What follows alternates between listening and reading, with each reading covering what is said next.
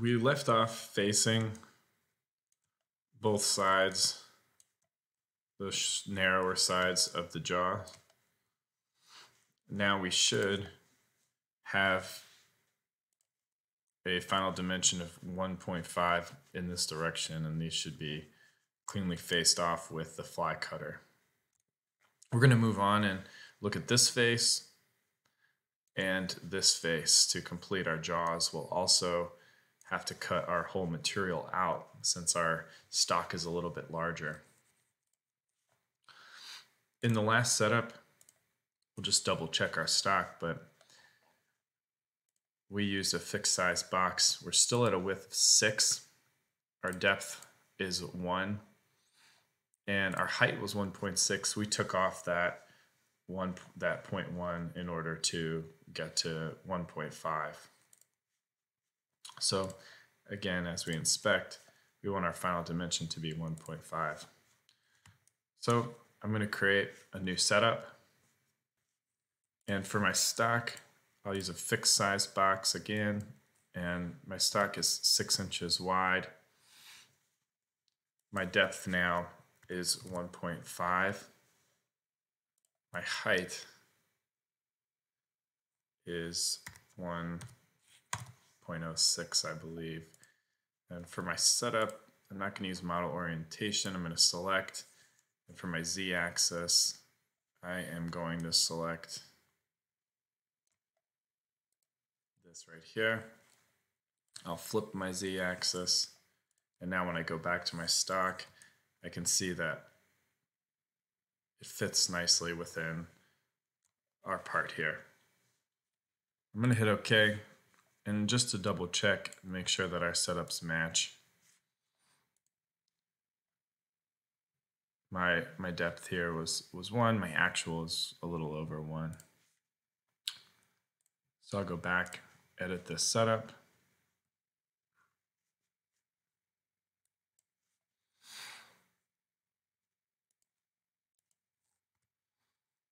And I'm going to offset from the bottom, and I'm going to offset 0.2.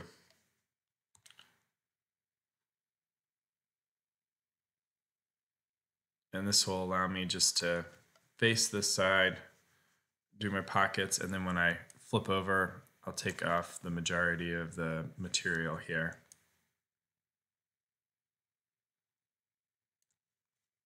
And I know that I need to take off 0.2 off the bottom. Right now this gives me a lot of work holding, so I can also edge the part of the material pretty deep, about 3/4 of an inch or so. So I like this setup, but what I'm going to do here is select my box point, and I'm going to select this point on the stock. And that's going to enable me to find all of the edges and then find my depth. I'll hit OK. My first step is going to be to face this. So I'm going to create a 2D face, and I already have the Superfly selected. I'm not going to select anything for my stock contours. For the heights, I'm going to cut all the way down to the face of the material. So I want to go to Model Top. For my passes, I'm going to climb cut. I want to do a pass extension of 1.75 to completely clear the part. The fly cutter is about 3 inches in diameter, so I'll clear this whole part in one pass. For multiple depths, I'm going to leave this pretty fine so I get a good finish, and I know I'm not taking off a lot. So I'm going to do 0.02. As for linking, I want to make sure that I extend before retract so the fly cutter leaves the part completely. I'm going to hit OK. And I can see I'm going to make 3 light passes over the top of the material. my next step is to spot drill these holes. So I'm going to go to drilling operation. I'm going to select, and in our class library, I'm going to use the center drill, and I'll hit OK. As for geometry, it's asking for hole faces. I can select this hole and then select same diameter, so both of those get hit. I don't want it to go to the whole bottom.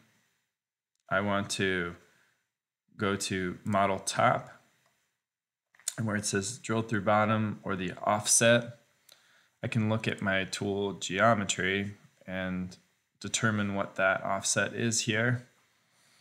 So if I look at my tool and edit my tool,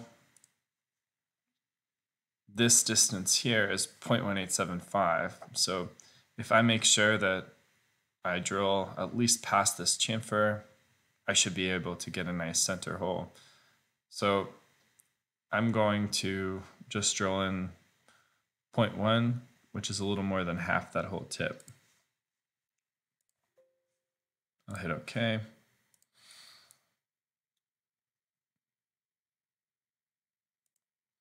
So model tap, and where it says drill tip through bottom, we'll try that, and then we'll see how far it goes.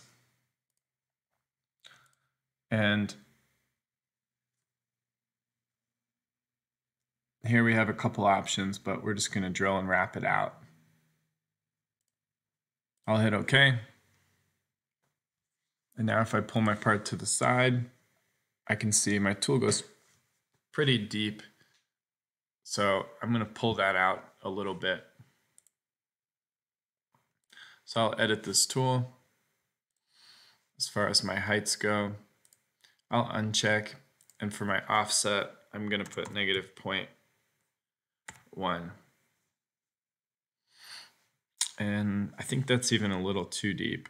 So let's try -0.05 just to get the tip in.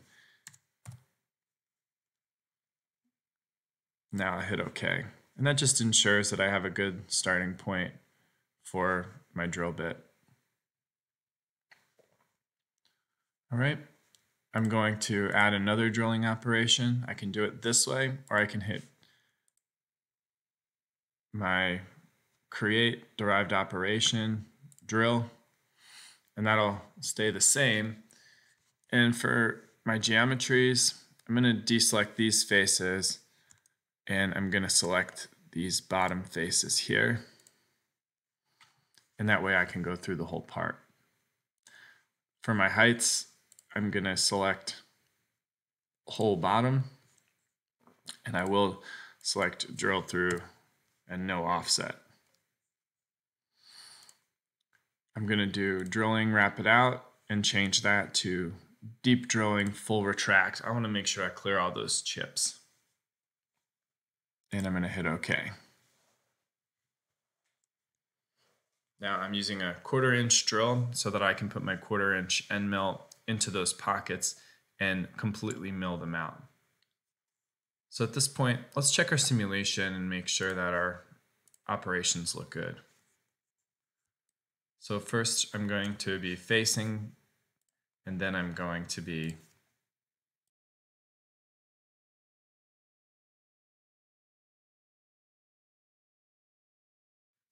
nice and clean. That should be a smooth finish since we're only taking off 0.02.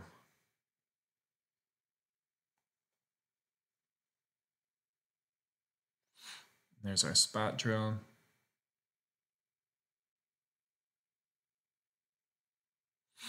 And this is good, we did the simulation. If I look at my drilling operation, I forgot to change the tool.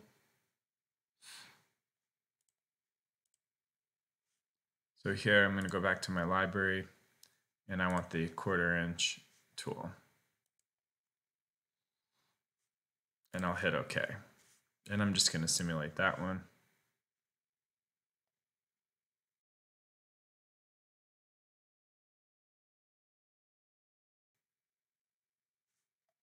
So since I've selected that bottom here, it's trying to find the whole top. And for my heights tab, I want to select the model top. And now I have a full cut. So be careful when you select different holes. Our next step is to create a 2D adaptive clearing. The tool we're going to use is the 1/4 inch end mill, tool 31. And we're going to clear out both of these holes. For my geometry, I'm going to select the bottom of each of these. As for my heights, I want to start with the selected contours, and I'm going to go to my model top. I don't completely care about the finish inside here. This is a functional part, so I'm not going to leave any stock. I'm just going to do a finishing pass within this operation. So for multiple depths, I'm going to be taking away 0.05 per cut. Be gentle on the tool. I'm climb cutting, and my optimal load, I'm going to lower this just a little bit so that I get a cleaner cut and I'm not taking out so much material. I'm going to be bringing my tool into this part very quickly. Here it's asking order by depth or by area. I'm going to choose by area so it stays in this pocket and then comes back to this pocket. As for my linking, I'm going to do stay down level most. This will take a little longer to calculate, but it'll speed things up. For my ramp, I need to make sure that I do a plunge operation or a pre-drill, either or. I'm going to choose pre-drill, and for my pre-drill position, it's asking me where I want that, and I'm going to choose this top circle and this top circle. So I have two pre-drill positions, and I'm going to hit OK. Our tool clears out that entire pocket. If you wanted, you could bring the tool a little bit below this part. So for my adaptive, I'll edit that. So for my heights, when I go to selected contour, I'm just going to put in a -0.01 and I'll hit OK. That way my tool goes just a little below my part, and when I face off this backside, it'll be clear.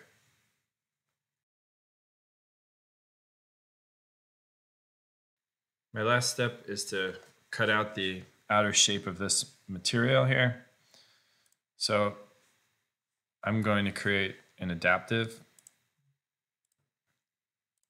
and I'm going to use the shear hog to clear out this part.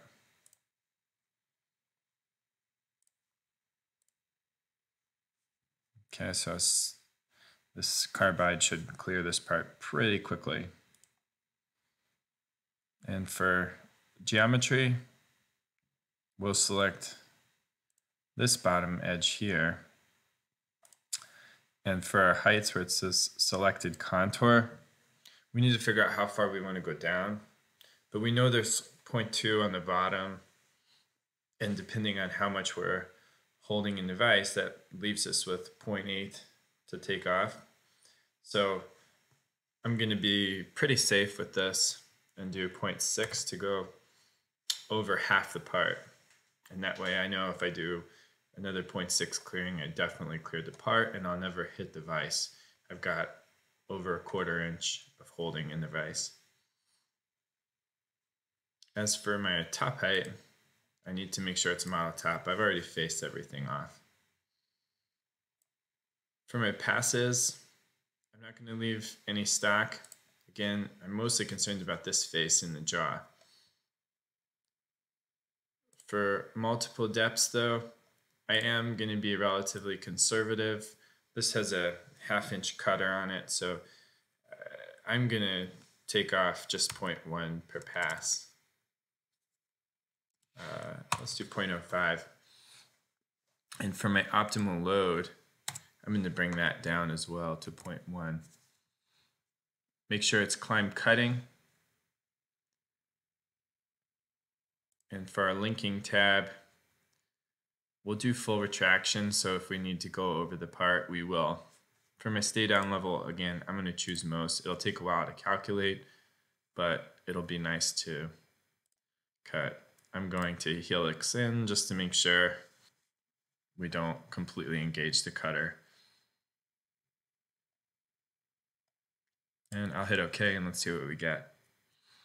We're only going to be doing, looks like 2 passes to go down our 0.6, which doesn't seem right. I want to go past half the material, so let's go again to our height tab.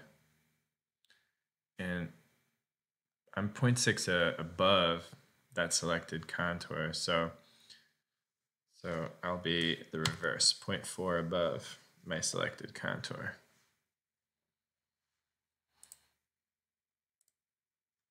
And let's let it recalculate. And that looks much better. Now I'm a little over half my part. That should complete the top side of my job. If you'd rather do your contour or adaptive clearing first, you're welcome to do so, and then face off the top of the material and drill your holes to make sure that front edge is complete. You can always drag your adaptive above the face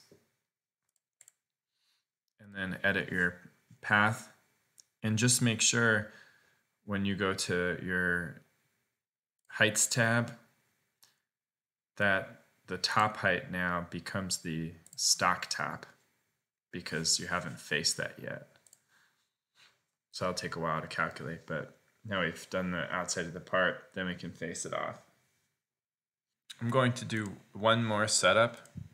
We'll create a new setup. We need to change our orientation, so let's select our Z-plane. For the stock, it's going to be a fixed size box.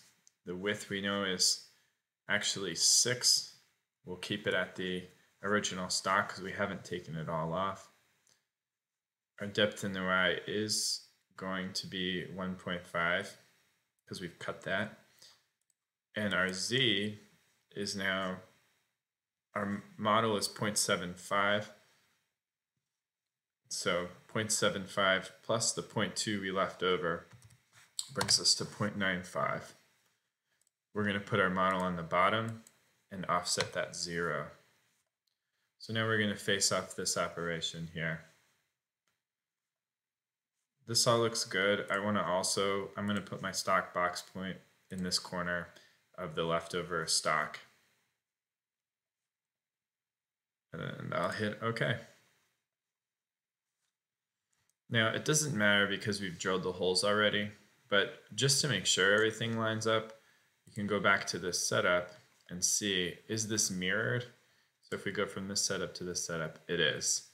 So just make sure that when you flip it, you can see the axis change.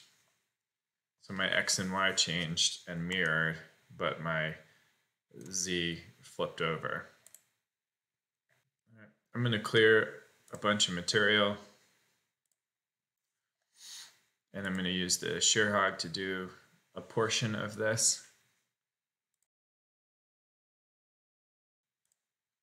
I'm going to clear away stock contours.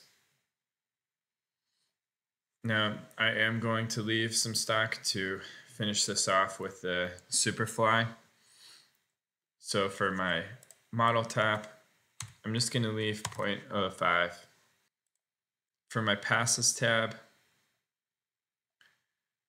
just to make sure I clear the part, I'm going to add 0.375 stock offset around the whole part. And that ensures half the bit will move around the part. I'll climb cut, and I'll do multiple depths. Again, I chose 0.05 before, that should be fine. And I could leave stock, but I'm just going to do that in the heights tab. And I'm not super worried about extending before retracting. I'm just taking off a whole bunch of material on the top. Then I'll come by, clear away the part, and then do a finishing pass. So I'll hit OK. That should clear away the majority of the part and leave that 0.05. At this point, I'll do my adaptive clearing. I'm going to keep the shear hog. For my stock contours, I'm just going to select this outside here. I could select the bottom as well, and then it just depends on where we offset the part. So I'm going to select the top because I know how far I need to go. I left 0.4 from this face here. So for my heights, my top height is actually going to be model top, and it's 0.05 above that. And then for my selected contours, I selected the top, so now I'll do my negative 0.4. As for my passes, I'm going to keep that optimal load down. I'm not going to leave any stock. I will do multiple depths. Again, I'll do this at 0.05, and I'll order by area, climb cutting, my linking, change the stay down level to most, and I'll hit OK. That should clear down to the rest of the part that we didn't finish before. If you'd like to, you can move in your heights tab even further, just to make sure that you cover and overlap your previous cut and see how they match up. All right, now I can see I went a little bit further. Just make sure it doesn't hit your vice jaws depending on how you put your part in. Our last step is to do our facing operation. And I'm going to use the Superfly.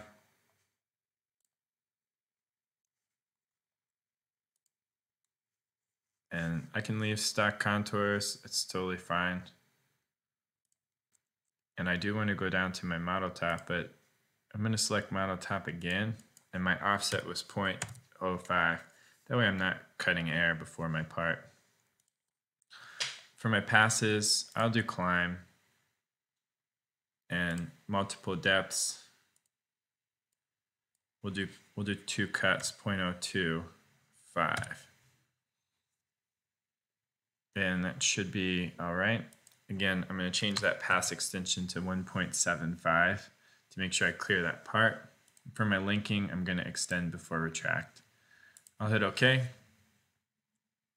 And I should get 2 passes. Beautiful. That should clear my part. Make sure you save and run your simulation to make sure everything works properly.